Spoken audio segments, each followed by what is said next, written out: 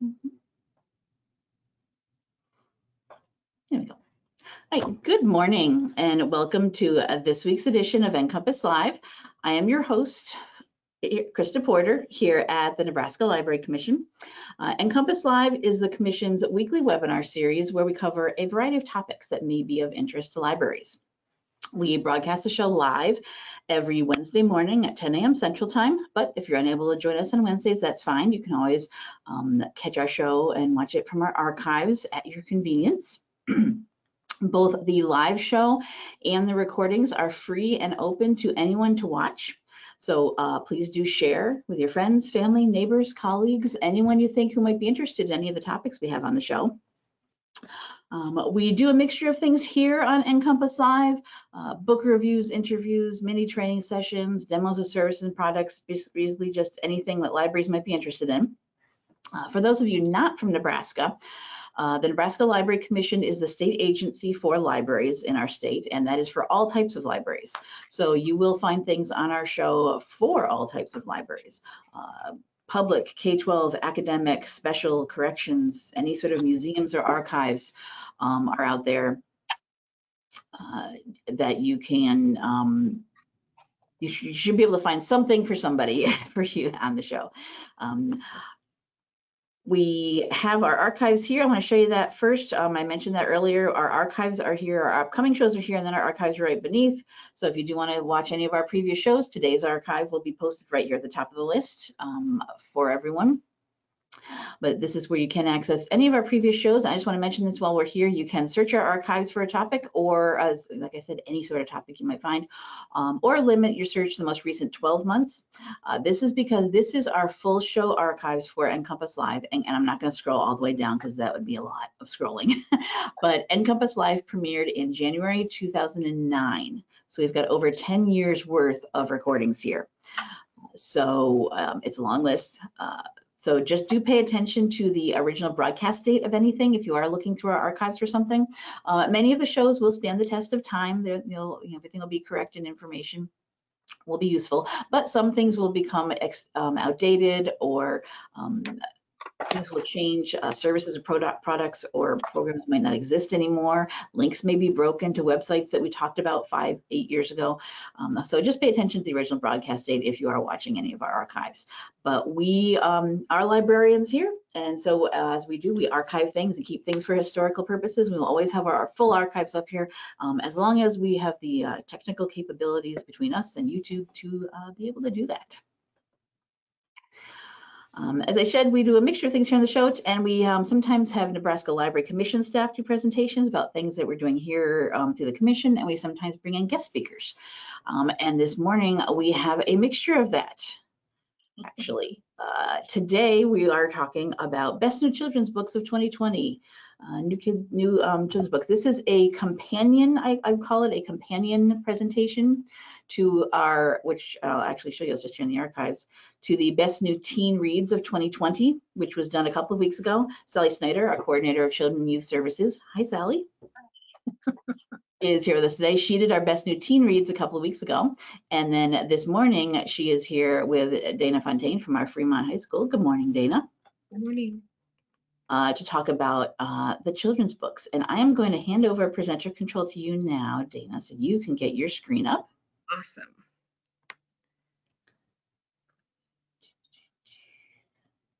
There we go.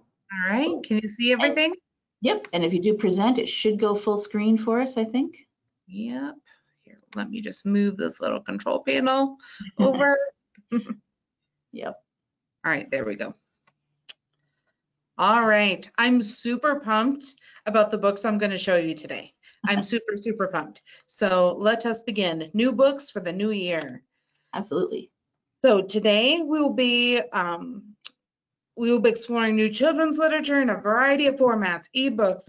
We even have manga on here. We have graphic novels. We have nonfiction. We have fiction, just a whole bunch of things. But the first book that I'm going to talk about is probably one of my favorites. It's Queen of Tejano Music, Selena, and it's by Sylvia Lopez, illustrated by Paula Escobar. and it's so beautiful. It's also published in Spanish, and actually the Spanish version is selling a bit better than the English version, but this is still a really popular book. It focuses on all the positives of her life, and they kind of they address her death and the tragedy of it, but it's very like kind of glossed over, and they just say she died and it was sad. They don't go into anything, you know, too traumatic.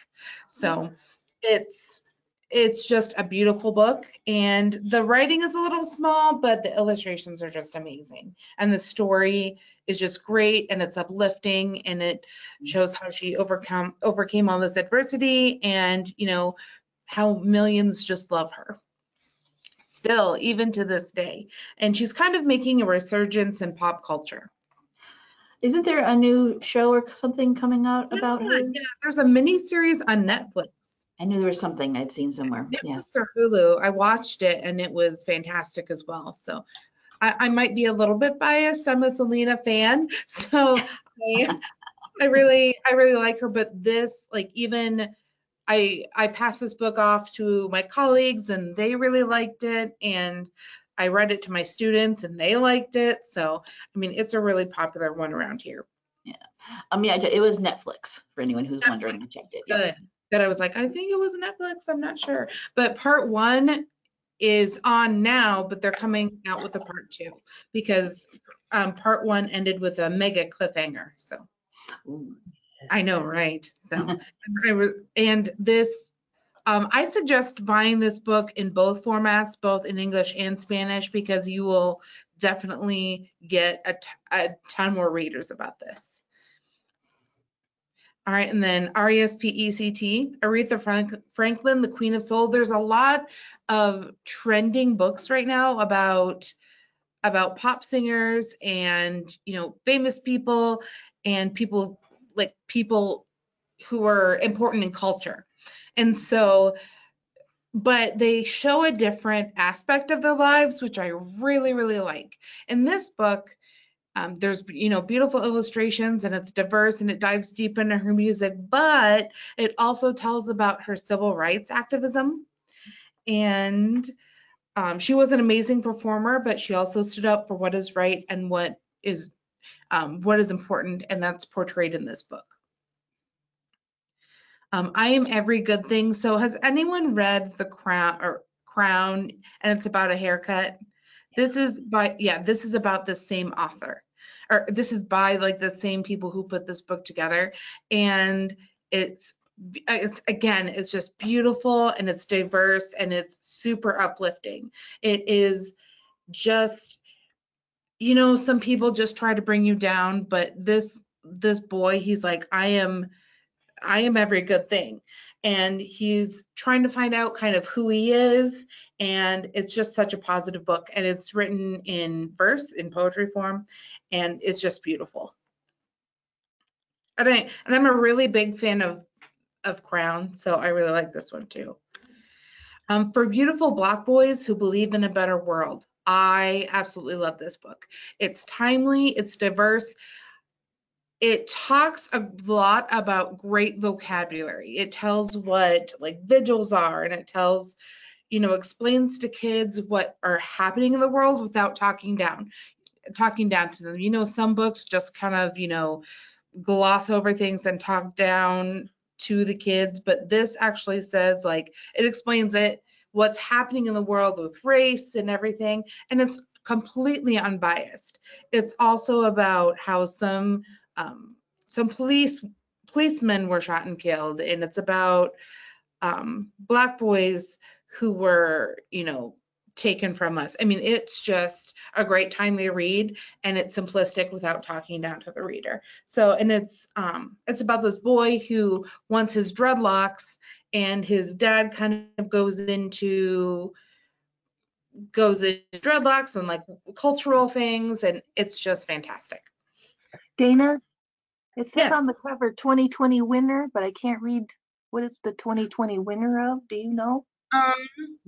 Goddard Riverside CBC. I think it's a youth book prize for social justice. So Thank maybe Canada Book. I don't know. I think CBC is Canada, right? Canada Book Oh, yeah. Board. I'm not sure. I will look into that. I'll do a quick look on Oh, please do. novel list and see if it tells us that as an award. Yeah, launched in 2017, the Goddard Riverside Stephen Russo Book Prize for Social Justice celebrates the power of the written word to create change in the name of justice for all people. I should have Okay. known Krista would get that right away. I know. Thank you, guys. Well, it's easy because I'm just sitting here watching, so I can go and, you know. I was wondering about that too, because, you know, it's a fairly new book. I'm like, oh, it already won something. So. Cone Cat. Speaking of cats, Krista. Cone Cat. You must read this book. Cone Cat by Sarah Howden and Carmen Mock. It's so funny, and it's adorable illustrations. It's a great read aloud, and it's super relatable because I know we've all had pets that have done something to themselves that needed to be in the cone of shame. And you know, we try to make the cone pleasant, but the cat is super bemused, and he finds out that, oh, the cone isn't so bad. And then he does a bunch of things with the cone and decides, I like this cone. It's kind of my superpower. And then it turns out he wakes up and there's no cone anymore. So he's conniving. He's kind of trying to get his way back into the cone, much to his owner's dismay.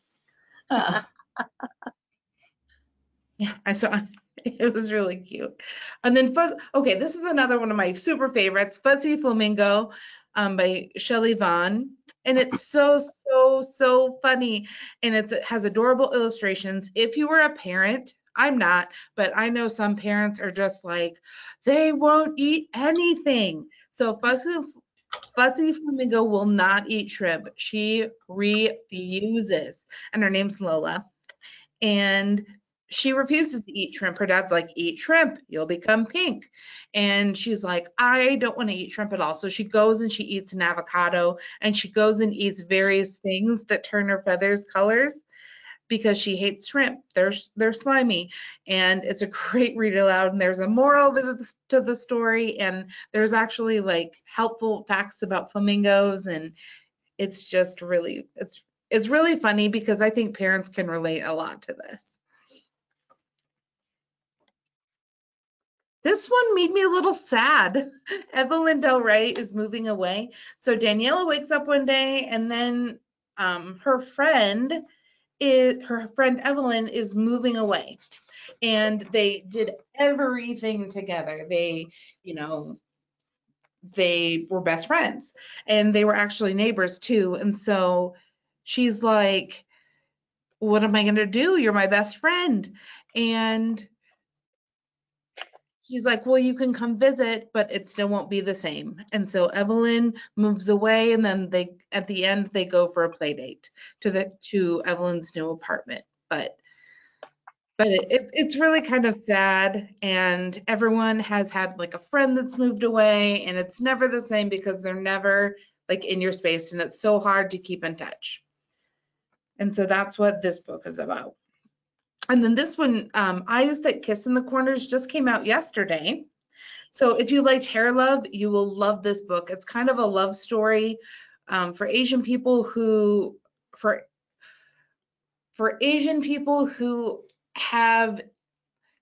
self-conscious about their eyes, because this little girl feels self-conscious about her eyes, and she wants big blue eyes with eyelashes, and instead her eyes kiss in the corners. And I love that description. I love that description of me too, because like, how better to explain it than that? Because I mean, I just feel for this little girl, because she's just like, I can't change this, but like her mom and her grandma have the same eyes, and so she kind of feels a little bit better about how special her eyes are. And she's kind of wrestling with, like, I want to look the same as everyone else, but I think this little girl's beautiful. So and it's super sweet. We do have a question, actually, Okay. that I want to ask right now. Someone wants to know what age group are the books Cone Cat and Fussy Flamingo? What age group are we talking about here that they would be most appropriate for? I think School Library Journal, I think that said like preschool to 2nd grade. And what was the other one? And Cone Cat and Fussy Flamingo. Cone Cat is like first to, I mean, it could be a little bit older, like 3rd, 1st to 3rd, like kindergarten to 3rd. Mhm. Yeah. All right, so Woke. This is actually a little bit older book. This is for like the middle grade crowd a little bit. A Young Poet's Call to Justice by Mahogany L. Brown, Elizabeth Acevedo.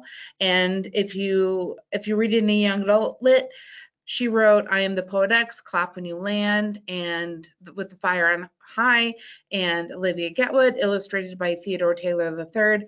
There's great authors, it's diverse poetry.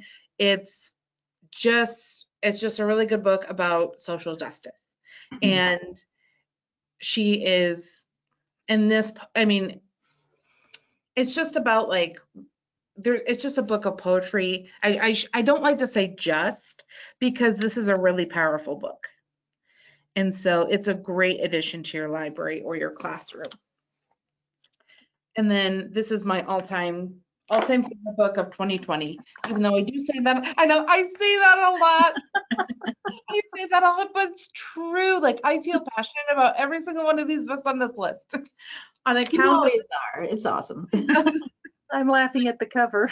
I know. Oh my God. Oh, at the end, the gum. Okay, I'm probably gonna spoil the ending, but at the end, the gum hops off and says rude, because she's like, I just want this gum out of my hair, because everybody actually wants, everybody has a solution, like her uncles and her aunts and the firefighters come in, and like there's so many people just trying to get this gosh darn gum out of her hair. And we've all been there. Anybody with hair has had gum in it.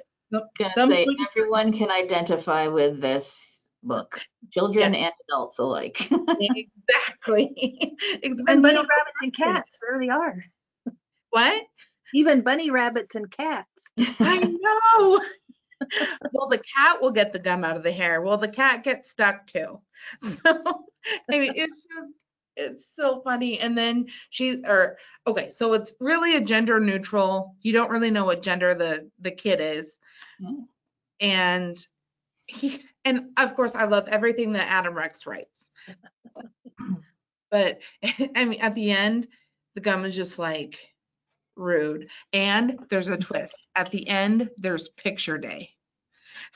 It's picture day. Of course it's picture day.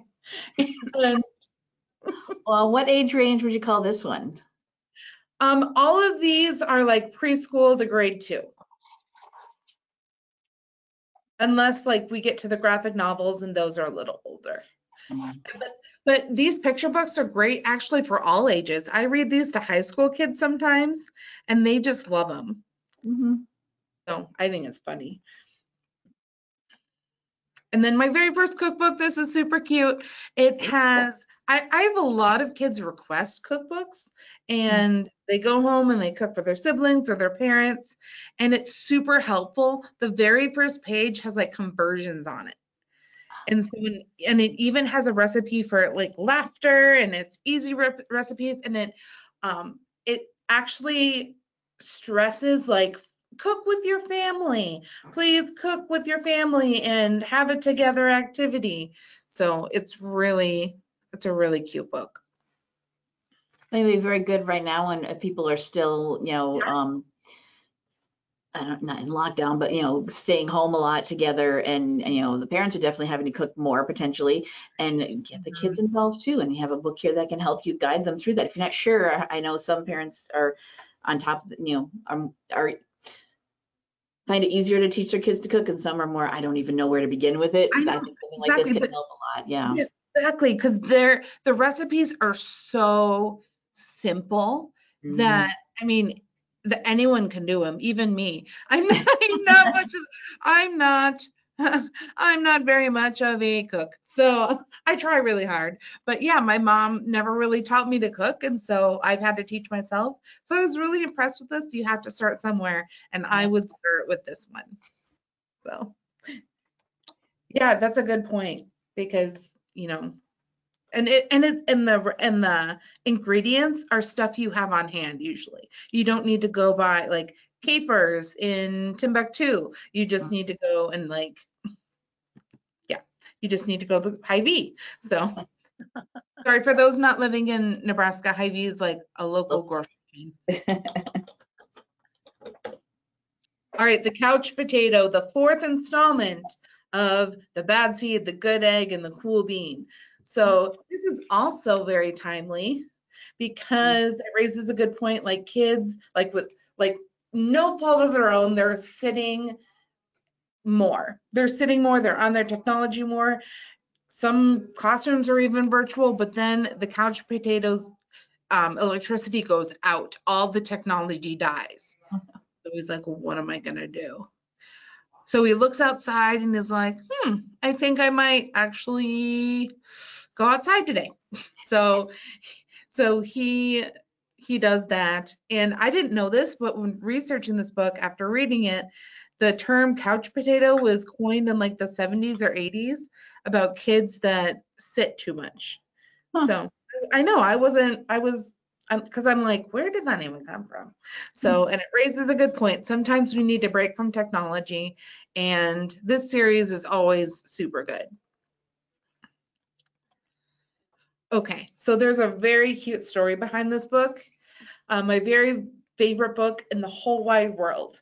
And it's illustrated, well, it's written by Malcolm Mitchell, and he played football. And he was actually a Super Bowl champ.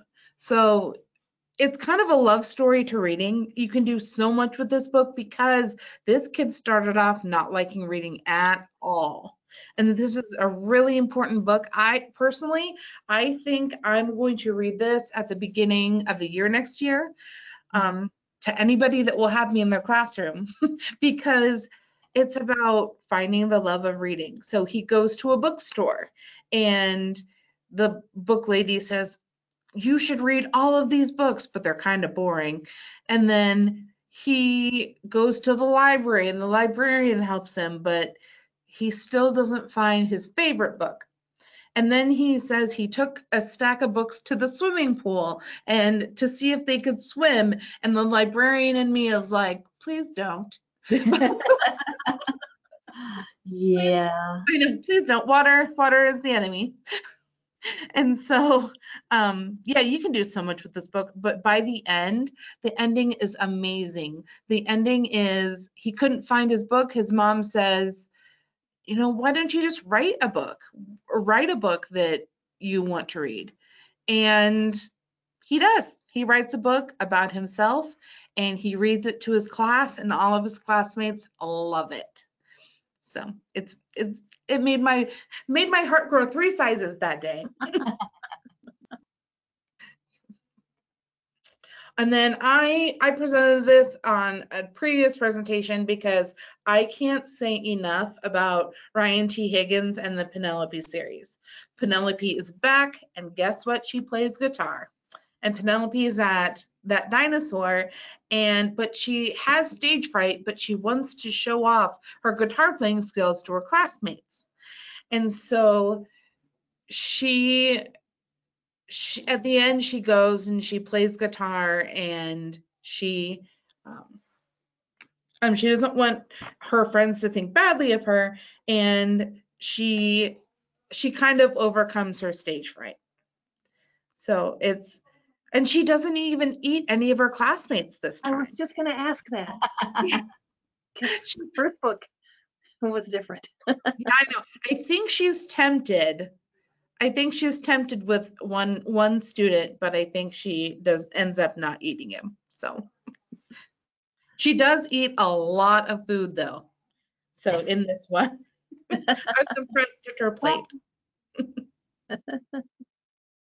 Okay, so this is what Ollie saw, and this is actually translated from another language. I don't know what language it was in, but it was translated, but it's super cute. I like pigs, and so this cover kind of caught my eye, and I read it, and I obviously fell in love with it because it's about Ollie, and he sees things in a different way.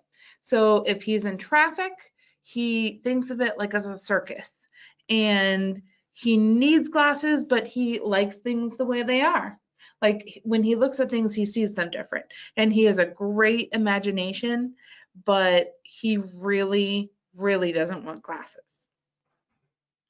So, and it turns out he actually needs them pretty bad. So, and eventually he has to get them. But all right, I Talk Like a River is also for the differently abled. It's this main character has a stutter, and he is super self-conscious about it. And so he takes a walk with his dad, and his dad is like, it's not that big of a deal. The river burbles just like you do. And he's really insecure, but his dad explains how special he is and how it's okay not to speak super perfectly. And the illustrations are really, really pretty too. And this is really great for parents too, because some parents are like, what do I do? Like, I want them to just overcome this. Well, this is also good advice for parents too, because the dad really makes a good connection with the son. Oh, and then this is my favorite to talk about too, because it also has an app. It has a free app that you can download, and all the proceeds, all the royalties, Dan Brown is not accepting the royalties. He's sending them to a charity. So Dan Brown, the same one that wrote a Da Vinci Code, he's actually quite a good musician. I was going to say, is that the Dan Brown we know? Yes, that's the Dan Brown we know and love. I was so surprised when I got an alert he was coming out with a picture book. I'm like, yes, I'm pre-ordering this. I have to read it. So all the illustrations are super cute, but also if you go and you read this book with the app, there is a song that you can, the words are in poetry, they're in verse, but if you read with the app, every page is a new song, and so there's instrumentals to go with each page. It says it's an augmented reality app, but it's not really an augmented reality app. It's basically just playing the songs while you are reading. So That's not bad though. I mean, that's I don't know. It's super cute. It's super cute because even the first page, when you turn to the first page, well, there's a QR code, but the first real page of the story, there's a maestro mouse, and he's tapping his little music stand going tap, tap, tap. And it's just really cute. I don't know. I was entertained. I was entertained by that.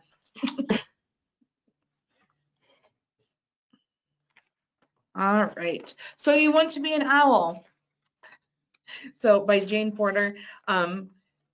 This book is nonfiction, kind of, but it kind of like folds in the information to convince you that you want to become an owl, and it's an early reader and it disguises learning as entertainment. It's super funny with great facts because it kind of just folds it in. It folds everything in. I mean, because like if you want to be an owl, then your head has to turn 360 degrees, or like just facts like that. And it shows diagrams and things, and so it's learning disguised, which is my very, very favorite thing. All right. And One Step Further, my story of math, the moon, and a lifelong mission. So unfortunately, Katherine Johnson just passed away not that long ago. But this is that Katherine Johnson. She wrote this about herself, and it's autobiographical, and it's by National Geographic Kids, and it's STEM and STEAM related, and it just tells how she came to build and help with the rocket, and she talks about the importance of math in her life, and just how she used math to get to the moon. So it was super interesting. And of course, I'm a big Katherine Johnson fan. And if you've read the book, or seen the movie Hidden Figures, Katherine Katherine Johnson's portrayed in that as well. And then class act. Sally and I had this both on our list because it can really fit, I think, in both. So this is actually a companion book to New Kid. It's not considered like a full sequel, but this is about his friend, about Jordan's friend Drew. And he really, okay. So Drew is struggling with working hard because he feels like he has to prove himself, and he feels he has to do better than the kids there, because all the kids, he goes to a private school and he's in the minority. And he feels that he's working twice as hard as his classmates, but still not getting ahead. And he envies them.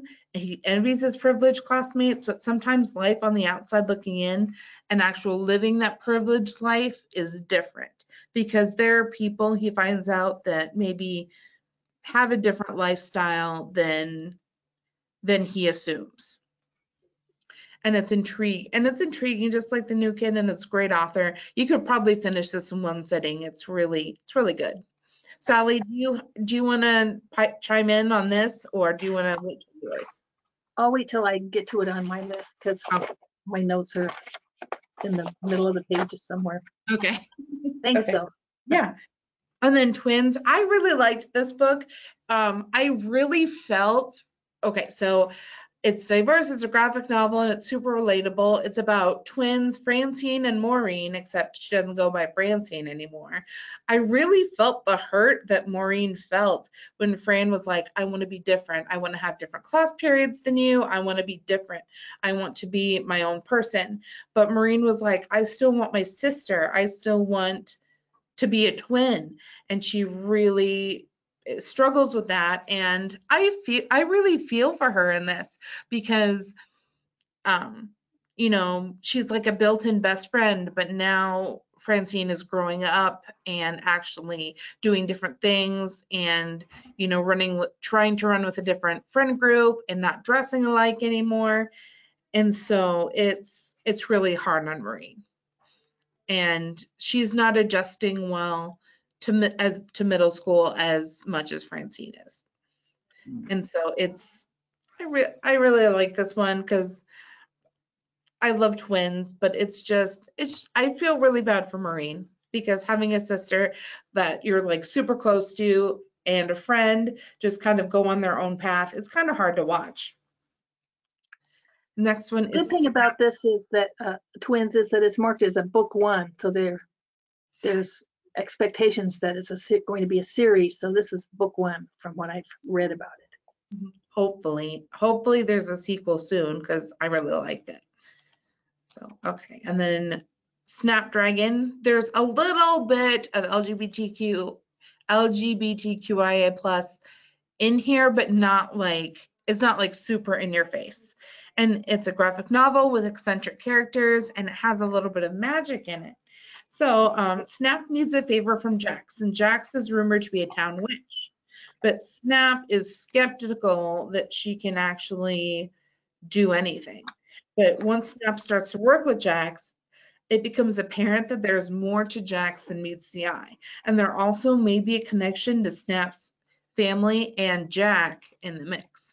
And so Snap might be more special than she knows.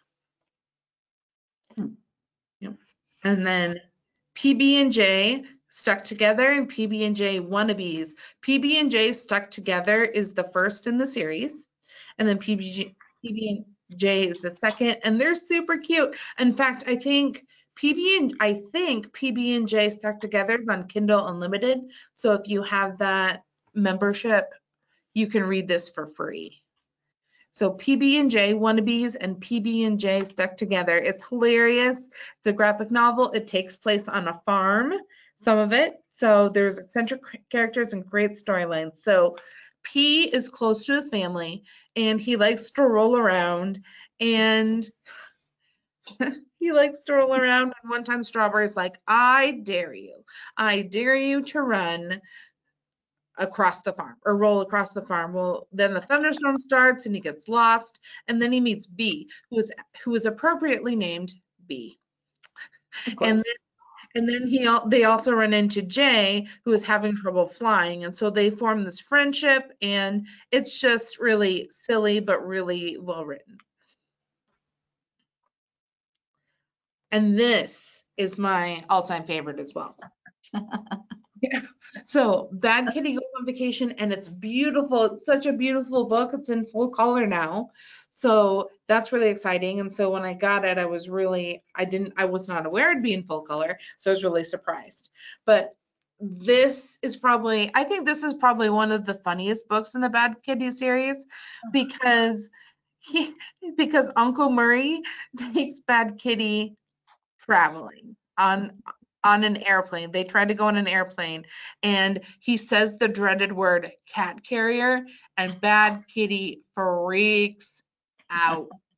Like just freaks, like starts shaking and stuff, and the airplane guy is like, why can't I say cat carrier? And then Uncle Murray goes and says, here, he's in a cat carrier, and Uncle Murray is shredded. And he has Band-Aids all over. And anyway, so Bad Kitty and Uncle Murray. Uncle Murray goes and wins a radio competition to go to Love Angel Kitty World. And it's as sparkly and pink and girly as you could possibly get. And Uncle Murray is not thrilled with this, but Bad Kitty is like, so we're going. I'm not even going to discuss this with you. I'm going to go. So Bad Kitty has to dress up like a human, because they obviously won't let real cats into the world or into the Love Angel Kitty. So it is so fun. I was like, I'm 34 years old, and I was reading this, and I was just like, ha ha ha, like I was just laughing so hard about it. I'm like, this is so funny. I love Bad Kitty, and I love Nick Rule. All right, and then this is I've never really added a manga to my list, but this one actually fits with the age group. And The Fox and Little Tanuki. It's cute. It has talking animals. It's in black and white, so it's just a little simpler. It's actually a new series, and it's kid friendly. So please forgive me for mispronouncing these words. So, Senju, he's being punished for using his powers for evil and not good, and he had to wait 300 years to do these kind things to get back in the gods' good graces. So he tries to help Manpachi train to be an assistant to the gods. However, there's a catch. Every time Senju says something bad or does something bad, he wears this necklace that kind of gives him a shock, and it kind of prohibits him from doing any horrible deeds. And so it's really cute and funny, and he really has to watch his actions, and it teaches him to actually be a good person, or a character, I should say, since he's not really a person. And then this is an adorable series. This is for like your girly girl readers that love animals and fluffy things and glitter and sparkles. Cute talking animals. It's a new series, and but it has like meaning and morals to the story.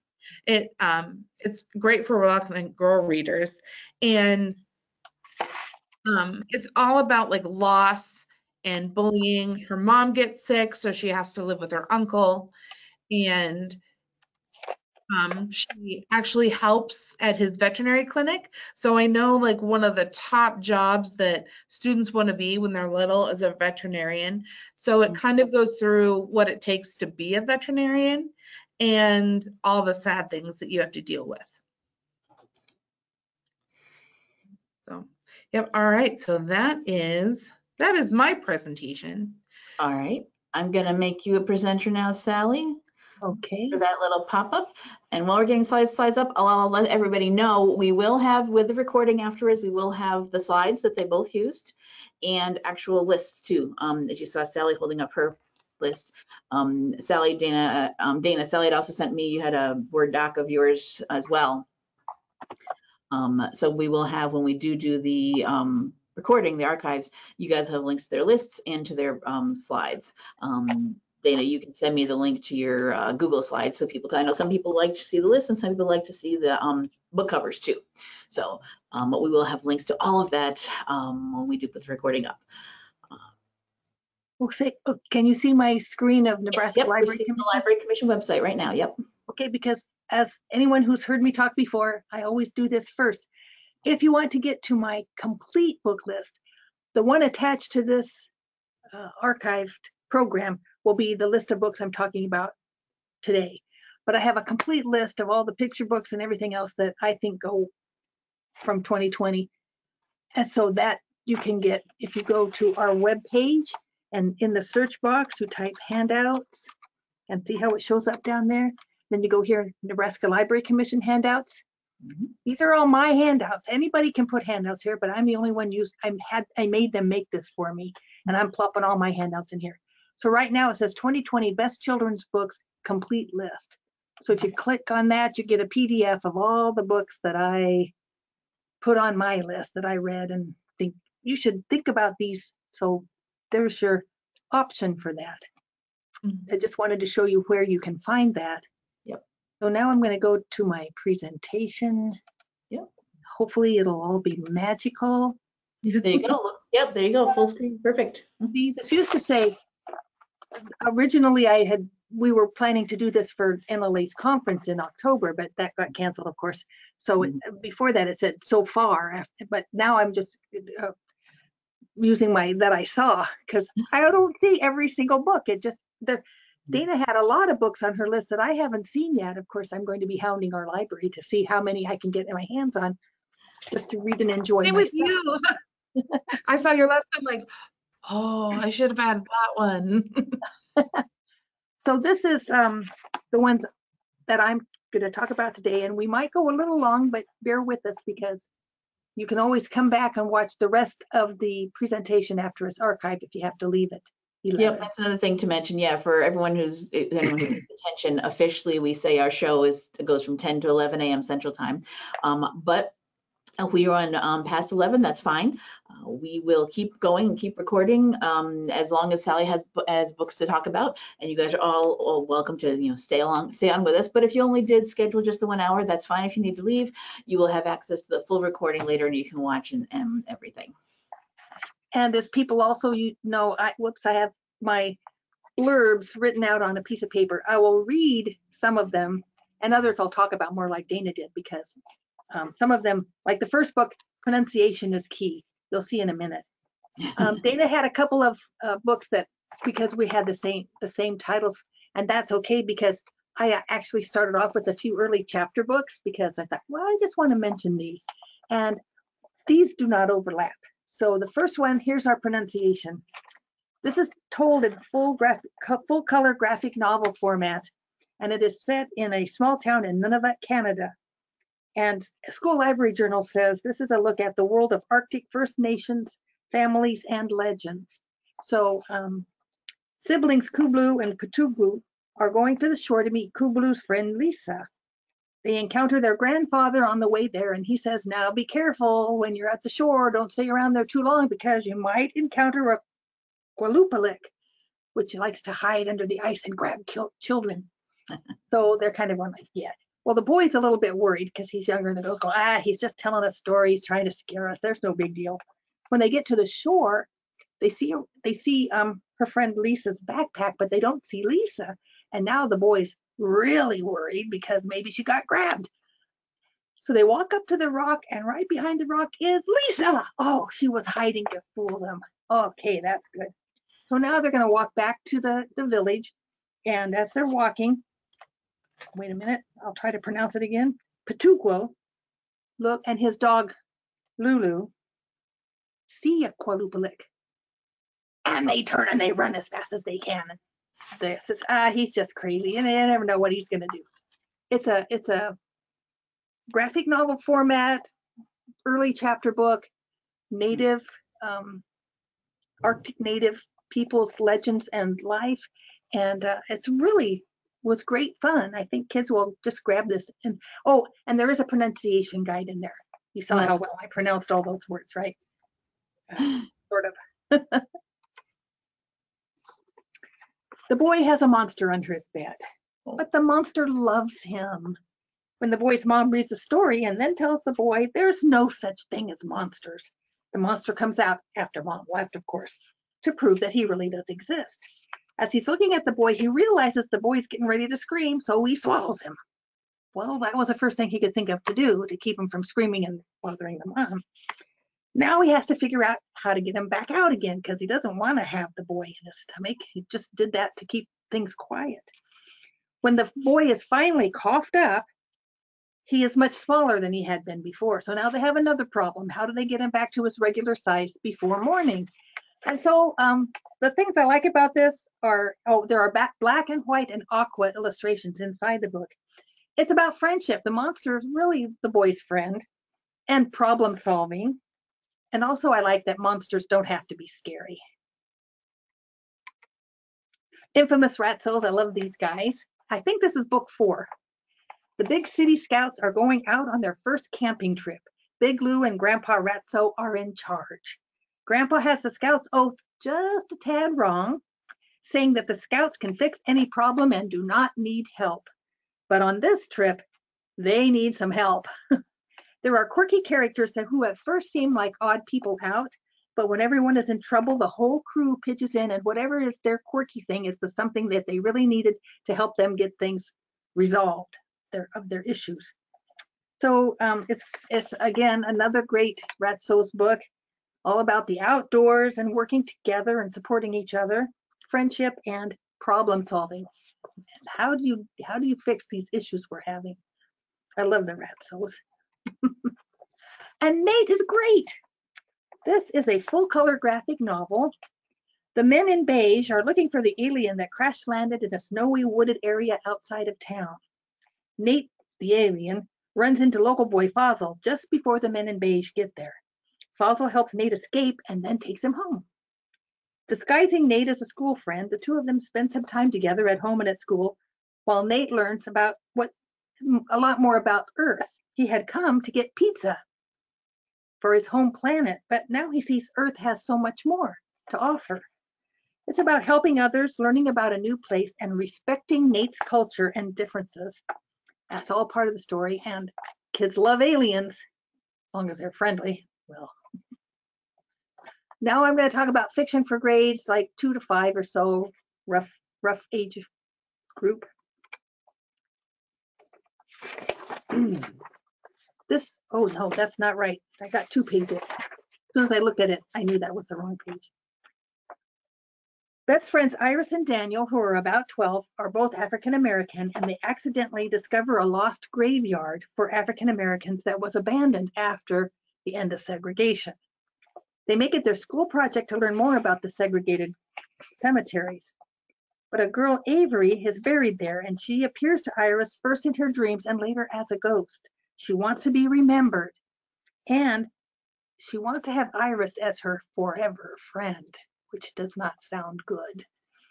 Over time, Avery becomes less friendly and more threatening, and Iris is in danger. There's class act.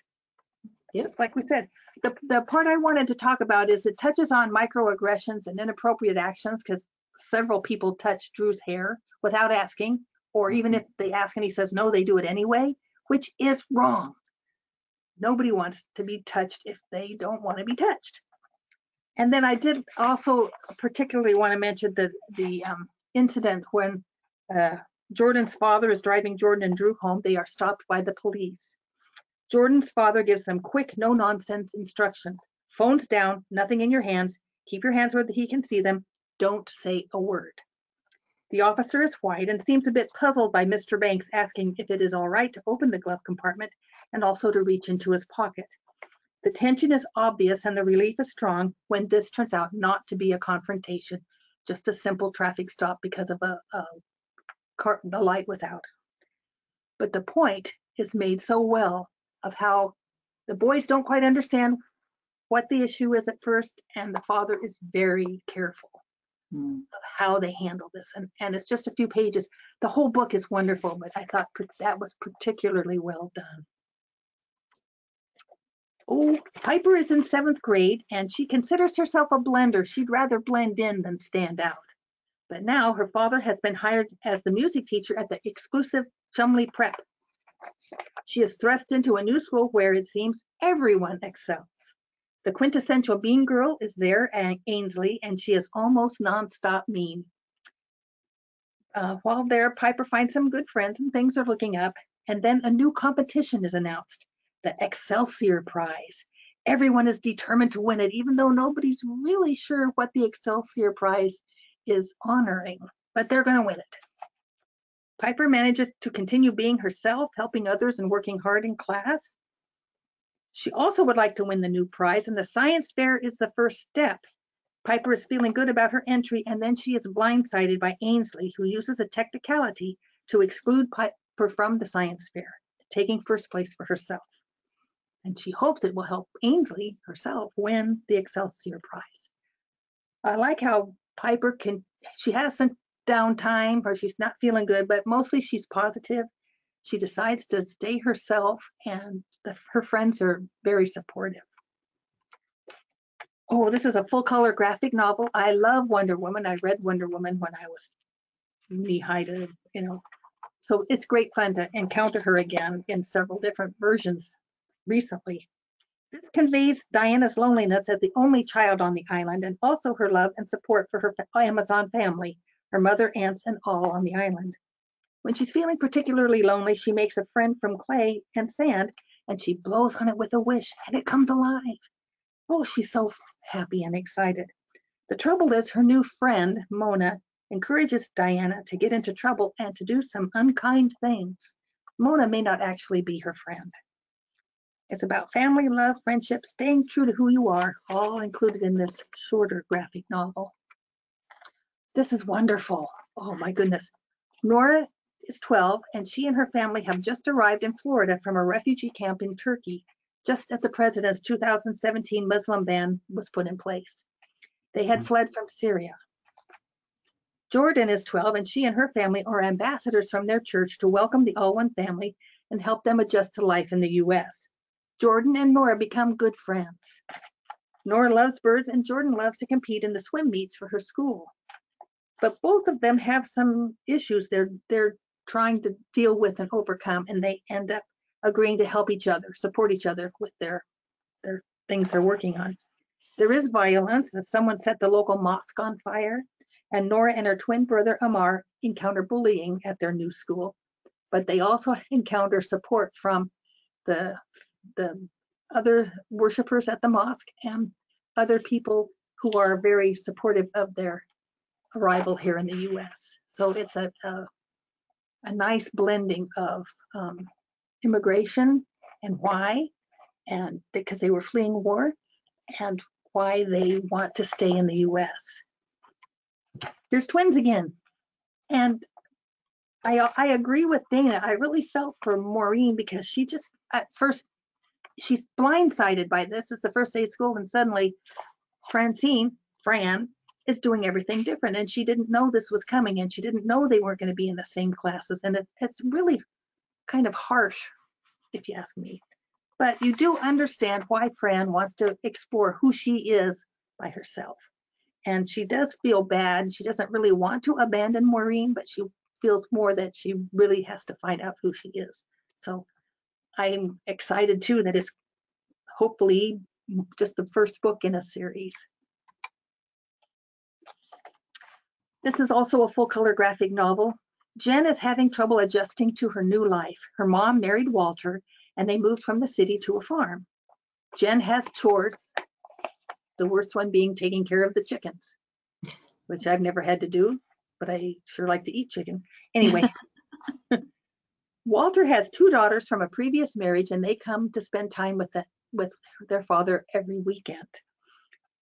Andy appears to be perfect to Jen, the older daughter. Her younger sister Reese is also out of her comfort zone at the farm, so she relates more to Reese. Jen is having trouble with math, so the staffing the booth at the market puts too much pressure on her. She's supposed to be figuring this out in her head, what people are buying different things and what does that add up to. And it upsets her But everybody just tells her, oh, relax, it'll be fine, you'll be fine. Well, that is not helpful, but that's often how people react to that. It's fiction based on the author's life. So she's brought in some things that she felt and experienced when she was that age. This is a full color graphic novel of fantasy. Lily is part of a family, not by blood, of thieves, and she is a novice thief. She kind of getting grumpy about the fact that she always gets the unimportant jobs like pickpocketing and such. She is determined to prove that she is just as good as anyone else at stealing things, even if she is a girl. Then one day she stumbles upon a secret group in their plot to resurrect an evil king. Can she and her mentor, Seamus, do anything to prevent it?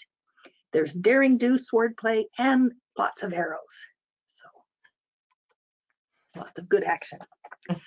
This is a full color graphic novel. Tai Pham is 13. He's Vietnamese American, and he inherits his grandmother's jade ring and is shocked to find out her secret. She had been a member of the Green Lantern Corps, and now Tai must learn how to wield the ring and protect others. There's dynamic art that really pulls the reader in. He redesigns the uniform for comfort because that other outfit isn't so hot, and for workability. And I like the new uniform for him. This is probably one of my favorite of the series that the DC Inc. or whatever it's called is working on.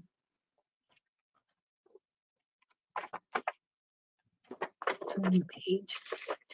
This is a companion book to Heat. This is the blurb I turned to for the other book. That's not right. It's not a companion book to Heat. In this one, Nick Garcia is 12, and he is a star pitcher for his little league team, the Blazers. His hero is Michael Arroyo, who is now a pitcher for the Yankees. I think that's the main character in the first book because I didn't read the first. Nick and his older sister, Amelia, who has lupus, were born in the US, but their parents are here illegally from the Dominican Republic, having stayed after their visitor visas ran out. Now the family is fearful of immigration officers, and they're just waiting until Amelia is 21 and she can sponsor their parents for citizenship at that point. But I think she's only 19 or early 20 at this point in the book. There's plenty of baseball action, friendship, and heartfelt recognition of Nick's parents and their contributions to our society and the tough place they are in now. Victor, Nick's dad, acknowledges that he and his wife made some mistakes, but they do hope to become citizens.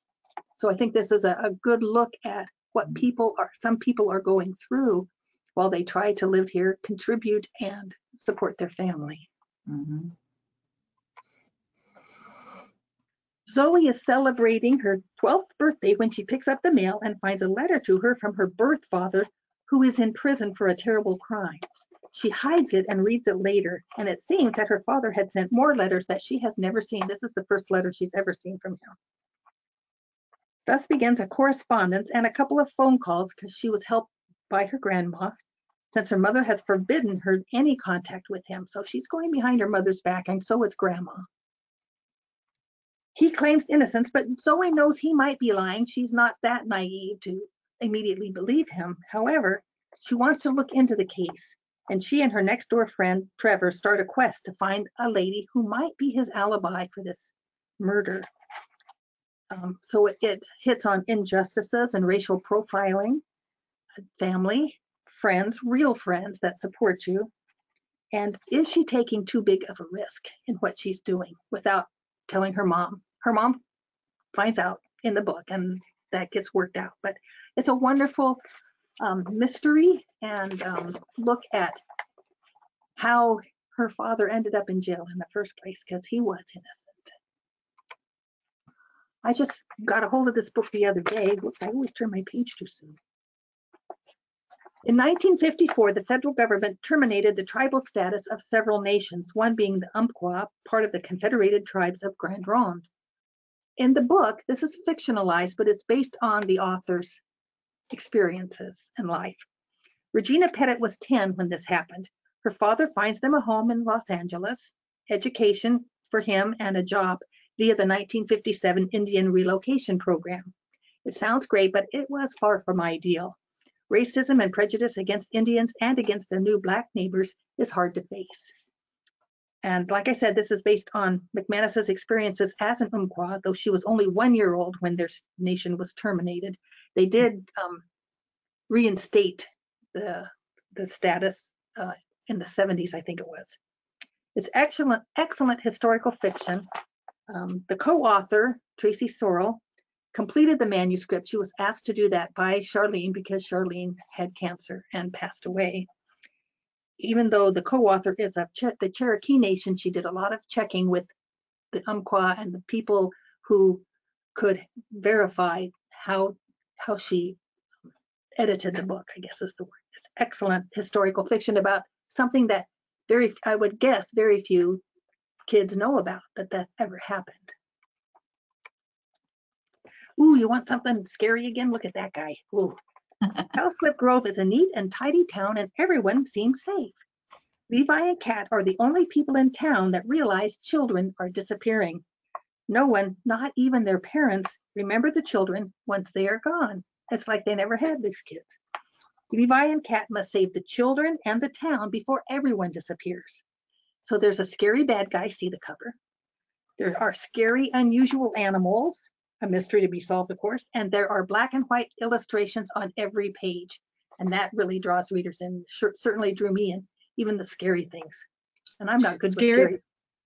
Oh, the scary ones are I love the scary ones. Well, see, I'm a real chicken, so I could read this book. So you know that if I can read it and enjoy it, its scary level is lower than, because other scary stuff, no. Dana, you'll have to read those and talk about them. And that's something a lot of kids are into, the scary books, scaring themselves too. The books, the movies, the TV shows, yeah. That's true. I'm a chicken. My sister loves scary. I can't take it. This is labeled as book 1, and it's set in London. Omar and his family have just moved to a different house in London, and he will begin attending a different school. He is worried. Their new neighbor, Mrs. Rogers, talks to her grown son on the phone all the time, complaining about the Muslims. They turn the other cheek. In school, he meets Charlie, who tells him that the only student he should avoid is Daniel, a bully. Well, the next day, the class goes on a field trip to the Science Museum, and Daniel is his partner, of course. They get lost on the underground when they had to change trains. Daniel falls apart, and Omar keeps his head.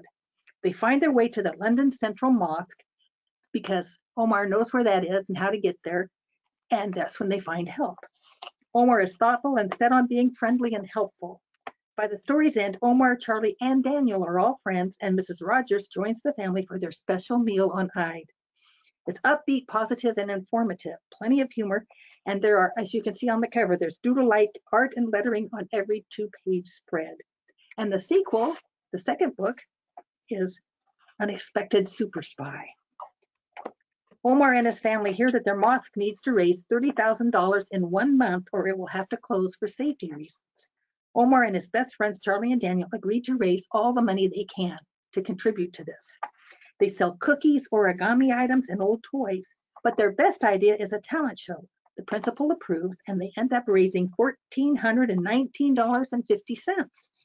But the next morning, the envelope and money are gone from Omar's mom's purse.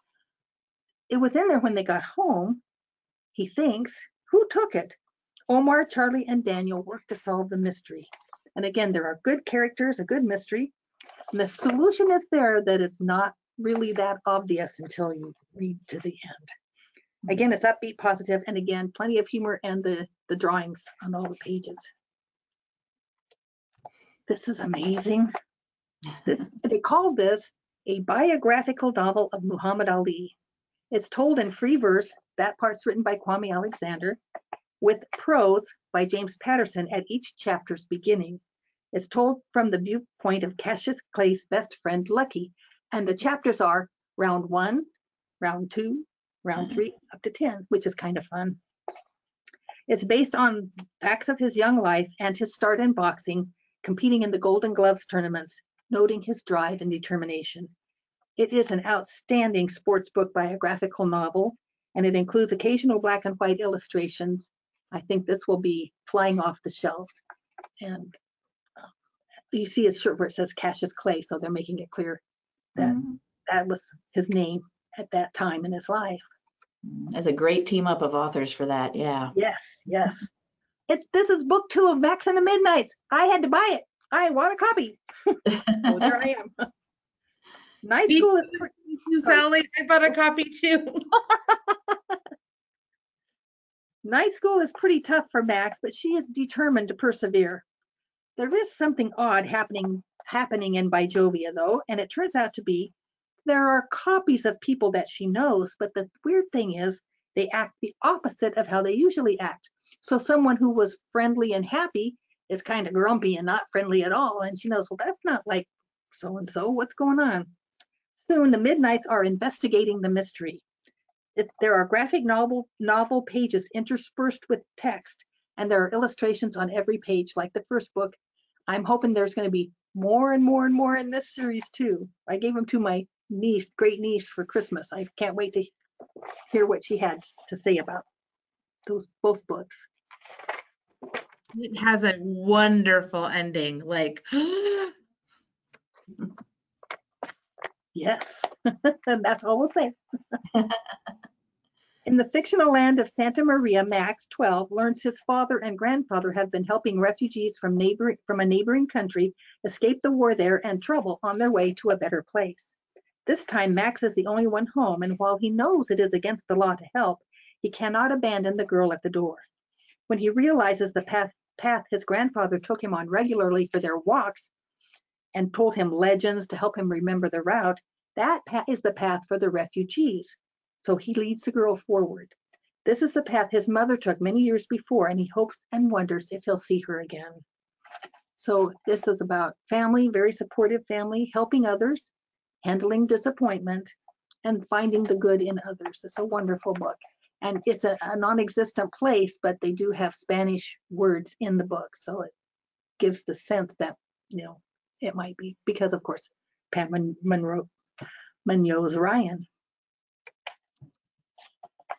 Okay, more full color graphic novels. I've been in the graphic novels lately. This is book 1. Natalie, or Nat, is going to her first day of middle school and finds it confusing. Her former best friend Lily now mostly ignores her and spends all her time with Alex, a different girl who's very, popular, and that's where Lily wants to be. On the positive side, she begins to realize that Zoe, who's been trying to help her, is actually a good friend. Nat was too obsessed with winning Lily back to see it at first. It's about adapting to middle school and accepting yourself, who you are, letting go of the negative. And she begins to embrace her artistic talents. I think readers of Real Friends by Shannon Hale or the graphic novels of Berry Brook Middle School by Svetlana Jamokova will likely grab this title too. And I don't have the cover, but there's a second book so far called Forget Me Nat. Nat is smitten with Derek, and he's all she can think about, and she's beginning to ignore her friend Zoe and the things she promised another friend she was going to do, because it's all about Derek. He finally tells her that he just wants to be friends, so she is devastated. It's a good look at a crush and how it can affect a person's life, and that friends need some of your time too, and to remember that you are worthy even if someone else does not value you. So I think those are good things to have in a book. Mom and Dad divorce. This list, the list of things that will not change, is their assurance to their daughter, B, who's 10, that they both will always love her. And she adds to this list throughout the book. Her father is gay and eventually plans to marry his boyfriend, Jesse. B is looking forward to having a sister, Jesse's daughter, Sonia. She's so excited about this. When Sonia comes to visit like a month before the wedding, she is not in the same place B is and does not really want to do much. But when she comes back for the wedding, things are better. B is learning about feelings and how they affect people. She visits a therapist who helps her with this and with her eczema. Some routines to do that will help her with her eczema. One thing she needed to learn was that while others forgave her, she needed to forgive herself for something that had happened back in the summer. She knows families are complicated, feelings need to be acknowledged, acceptance of others as they are. There's a lot in this 216-page book. William Scoob Lamar is escaping his father's grounding due to getting in trouble at school, and he's traveling with Grandma in her brand new Winnebago. Over time, he learns that she has several places she wants to visit or revisit in different states, and Scoob has been conscripted as her accomplice. This is following civil rights history, why she and her then new husband wanted to visit certain places and why they ended up bypassing some for particular reasons. And now Grandma's back. Grandma is a talented pickpocket and she continues to be willing to use her skills. So Scoob, who loves his grandma, tries to keep her on the straight and narrow, and that is not easy. There are occasional black and white illustrations, and this is an interesting story about the history of the grandma's life and the civil rights movement, and also how people end up where they end up. This is book 1 of a new series. Ryan Hart is in 4th grade. She's a girl, and she knows Ryan means king, so her parents remind her to live up to her name. Her older brother's name is Ray. Her family recently had to move to a smaller, older house because her father had to take a different job that pays less, but they are making do. So this is really all about staying upbeat when life kind of hands you a tough thing, and keeping positive and looking for the good. While Ryan and Ray have occasional disagreements, the family supports each other as they settle into their new home and new neighborhood. And as I said, it's upbeat, seeing the best and doing your best. And I love Renee Watson's book, so another good one. And Jacqueline Woodson, oh my. This is told in free verse. ZJ's father is a professional football player, and he at one time was a loving father who would play with ZJ and his friends and loved music and laughter and loved his family. That was before. Now his father is experiencing painful headaches and memory loss. It's set in the early 2000s when the study of the effects of many hits in football was just getting underway. The reality of the father's injuries is tough to see. Damage that has been done cannot be changed. And they have to see where they are and how they're going to move forward. I have a few nonfiction titles. This is amazing, wonderful book. Full color graphic memoir. Omar and his younger brother Hassan are Somali and have spent years in a refugee camp in Kenya ever since their father was killed, and their mother told them to wait for her. But they couldn't wait, they had to run. They were fleeing from war, and if they'd waited, they would have been killed too. Everyday life in the camp is told throughout the book. There's boredom, frustration, and the hungry days. Food is giving out to each family group for a 2-week period. The last few days of the 2 weeks, nobody in the camp has much food left. So they all are hungry until the next distribution.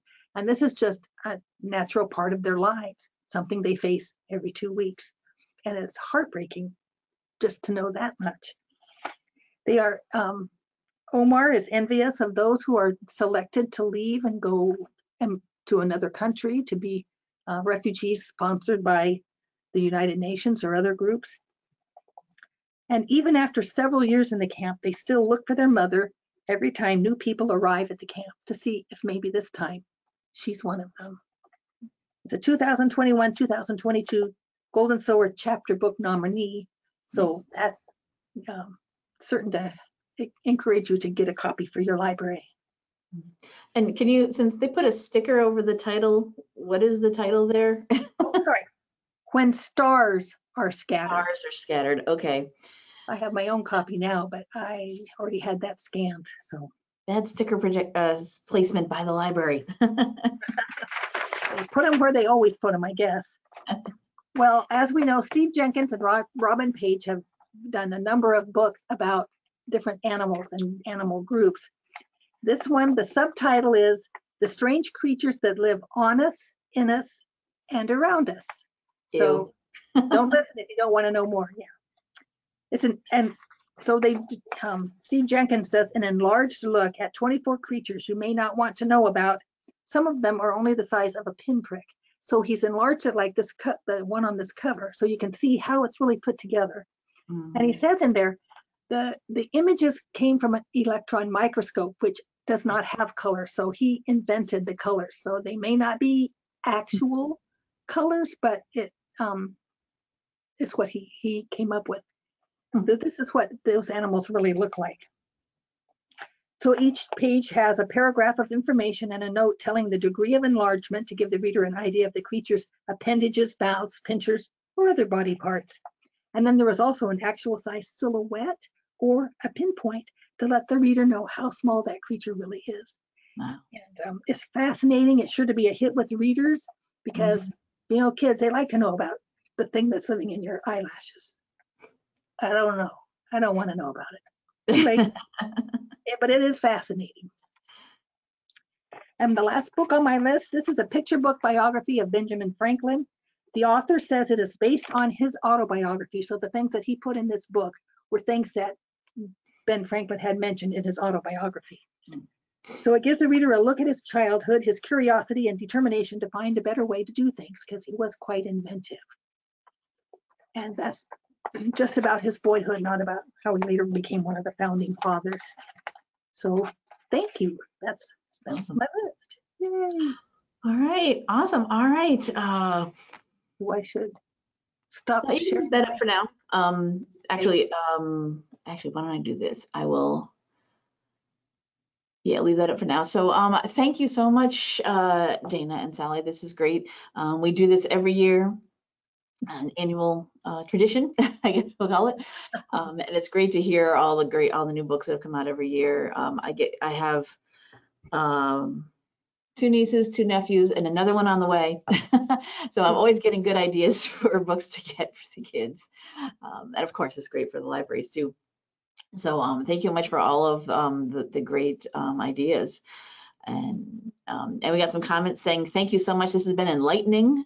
And you promoted great titles from the audience. So yeah, this is great. I'm gonna pull back presenter control to my screen and talk about, let's get that up there. There we go.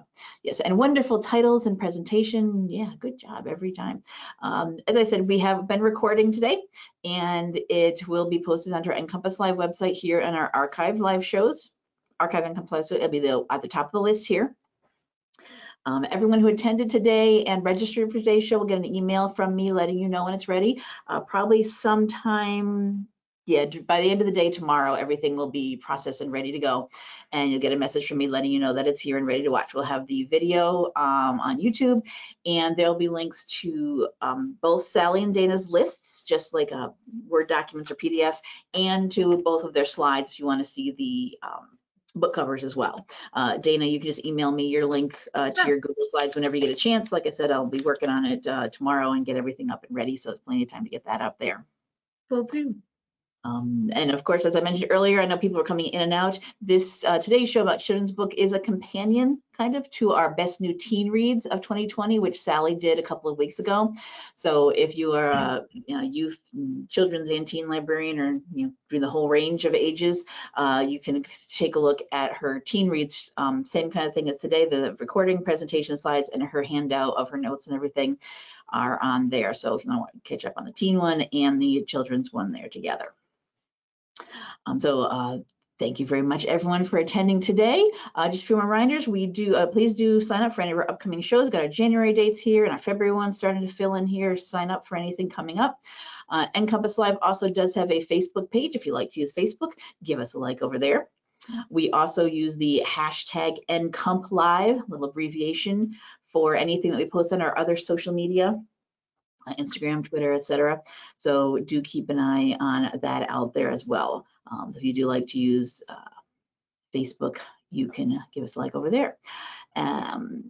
So that will wrap it for today's show. I just want to give one last reminder here at the Nebraska Library Commission. We do this weekly show, but we also do an annual online conference, Big Talk from Small Libraries. It is held the last Friday in February every year, and it's coming up end of next month. But right now, our call for speakers is still open to through this Friday. It might be extended depending. So if you are in a small library, you serve a population of 10,000 or less, this is a chance for you to share what you've been doing at your library. So if you are in a library in that situation, send in a proposal. We're looking for all types of libraries. Public, academic, school, and from all across the world, really, anybody who wants to. This is not a Nebraska thing. This is a national conference. We have presenters. We've had presenters and speakers over the years from US, Canada, elsewhere, and it's we are co-sponsored by the Association for Rural and Small Libraries, ARSL, ARSL. They help us out with this conference as well. So get your proposals into us and join us for the 10th annual. This is going to be our 10th Big Talk from Small Libraries. I'm very excited about that. That's great. So yeah, if you are that type of library, get your proposal in or share it out to anywhere and everywhere you want to. Let people know if you know of a library that might be interested or might be the right type of library for this conference. Please do share that. Other than that, thank you everyone very much, everyone, for attending this morning. Thanks, Dana and Sally. We'll see you again next year or next time when you guys are back in about a year to talk about whatever comes up in 2021, all the new books that will be published. Yes. All right. Thanks, guys. Thank you. Thanks, Bye-bye.